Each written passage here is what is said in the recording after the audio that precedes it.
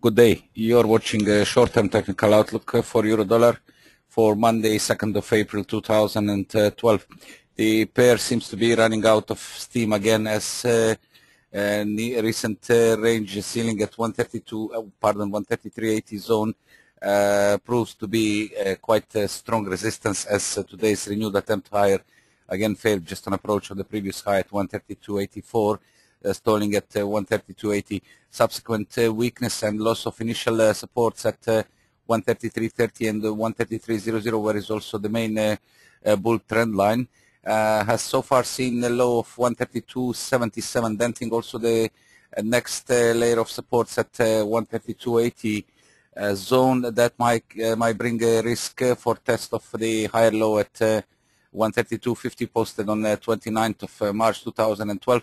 And the recent range floor break below this level is to sideline short-term bulls in favor of a deeper reversal, as just below this level there is 38.2 Fibonacci retracement at 132.38. The studies on a 4-hour chart are in the negative, already in the negative territory, and pointing lower and keeping the downside in favored, as the pair's brief break below 55 days exponential moving average might signal further weakness. On the upside, as mentioned, the 132.80 zone offers a strong resistance for now, and the hopes of possible extension higher might stay in play as long as 132.50 support holds. Otherwise, a break below this level is to open way for a further retracement of the latest upleg from 130.00 15th of March low that peaked on 27th of March at 132.84.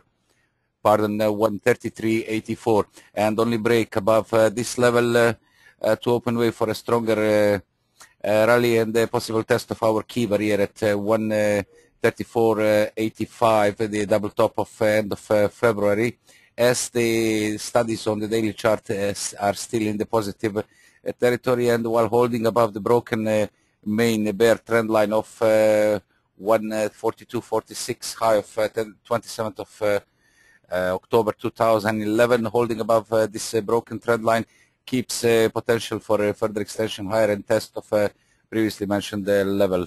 Good luck.